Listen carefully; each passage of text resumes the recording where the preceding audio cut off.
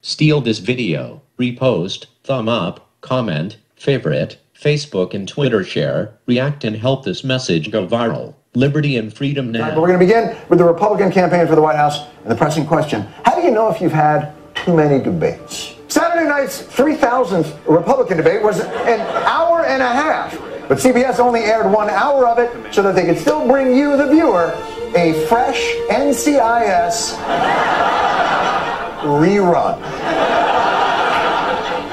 Probably because CBS wanted people to learn something about how the government can work. But the first hour still provided an opportunity to follow some compelling storylines. Would Newt Gingrich's recent poll surge continue? Does me saying poll surge make you think of Herman Cain? The mainstream media's plan is to push Newt Gingrich to the public. All their other plans have failed. Realize this. Don't be manipulated. Google Ron Paul.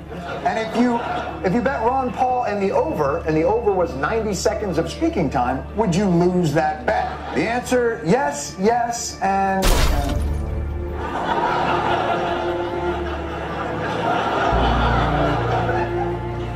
EPA. What the hell is going on? Yeah, it's pretty amazing. I mean, you sort of assumed maybe some of this was happening because I think like 90 seconds was about the amount of time that the Ron Paul camp had to respond also in talks. There's not a lot of time for these guys. We have a top tier. It is Mitt Romney, Rick Perry, and Michelle Bachmann. We have a new top tier, and it's Perry, Mitt Romney, and Bachmann. There's now a top tier, at least for now, of Romney, Perry, and Bachmann. Poll. Romney leads New Hampshire. Huntsman third, Perry fourth. Now, do they know how to count? Why would they omit saying who was in second? Well, you know why? Ron Paul. What about Ron Paul? He only spoke a total of 89 seconds in last night's debate. So why give him short shrift? He polls very well. He usually wins, most of the straw polls, or he's very high on the straw polls. So what gives you? He only spoke for 89 seconds. I'm not really sure what's to give, actually, why he hasn't had an opportunity to really speak during these debates more than he has. You're right. He's shown to be really in touch with the voters. They seem to really like some of his views, and it shows whenever the straw polls are being held. Hey, look. The electorate is undecided. We should all get the same number of questions. A new Gallup survey showing Rick Perry running second to Mitt Romney, knocking down Iowa favorite Michelle Bachmann to fourth. Behind who?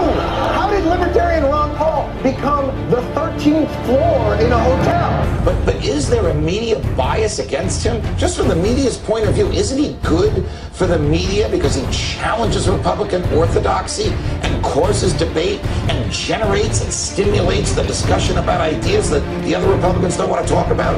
Well, that's right. It's because he is such an extraordinary candidate that the mainstream media doesn't pay attention. Every time Ron Paul comes out, attracts huge crowds, gets numbers that are sufficient in the polls to say this could be your Republican nominee, the mainstream media that refuse to acknowledge. It's like he's standing in front of them and they say, I don't believe it.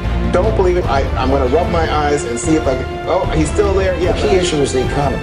Right. No one has been stronger on what has caused these problems. No one has been more consistent. No one has done more to bring the Federal Reserve and money printing and central planning of economic activity into focus than Ron Paul. This is all Ron Paul. This is all Ron Paul. Steal this video, repost, thumb up, comment, favorite, Facebook and Twitter share, react and help this message go viral. Liberty and freedom now.